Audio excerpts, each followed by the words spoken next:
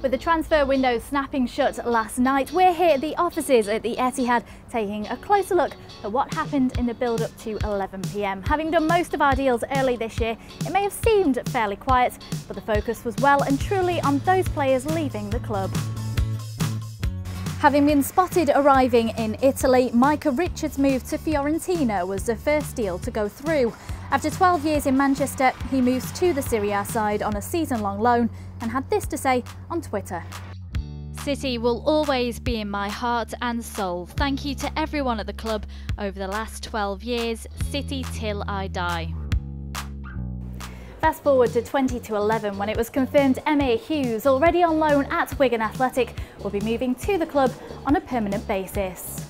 The Welsh international joined City aged 16 and played several games during our pre-season tour of America. His switch to Wigan follows a successful loan spell there, having previously been on loan at Blackburn. And finally, at around 11:30, we confirmed our final transfer out, Alvaro Negredo. Injured during pre-season, the strikers joined Valencia on a season-long loan with an obligation to buy after that time. And earlier, he wrote this letter to the fans. I can only say thank you to the club and the fans that have supported me since the first day I wore this jersey.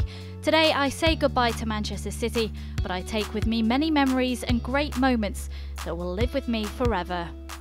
Well, this summer we've strengthened our squad with the likes of Sanya and Mangala, and this boardroom is where most come to have the first photographs taken of them putting pen to paper. Well, we caught up with Stuart Brennan from the MEN to get his take on deadline day. I think it's been a very good summer for City. I know some fans are disappointed that there was nothing happening on deadline day, but that's simply because all the work was done earlier in the summer and the signings who've come in. I think Fernando could be the bargain of the summer. I think he's been excellent so far. Mangala remains to be seen, but you know, there've been 6 good solid signings and I think City are a stronger squad. Of course, 3 players left us. What are your thoughts on those? Well, obviously the sad one is Micah. I think everyone feels has got a bit of a heavy heart about Micah leaving us. You know, a great character. But over and above that, he's been an excellent servant to City. He's been here since he was a lad. He loves the club, and I think he always will. The club loves him with good reason. And everyone knows about his infectious laughter and his love of a joke and that kind of thing. But the other side of it was excellent footballer. People forget that the part he played in that title win in 11-12. You know, he was nominated for Player of the Year that year, which shows you how good he was. He's been unlucky with injury. Unlucky that Pablo Zabaleta has been absolutely outstanding the last couple of seasons. So I'm sure everyone joins me in wishing him well. Don't forget this weekend, Soccer X returns to Manchester. As part of the Global Football Convention, there'll be a free football festival in City Square.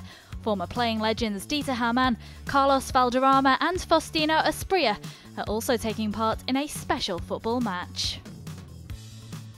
Well, that's all from us. We will be back on Friday for a special look at our women's team as they prepare for their semi-final Continental Cup clash against Chelsea. We'll see you then.